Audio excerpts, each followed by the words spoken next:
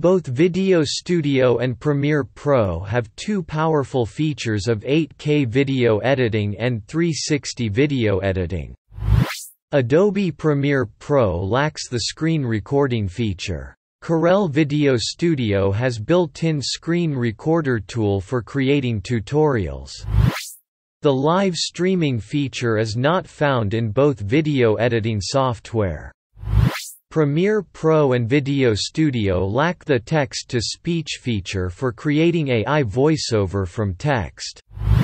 In both VideoStudio and Premiere Pro, you cannot remove vocals from a song. You can run Premiere Pro on Windows and Mac computers.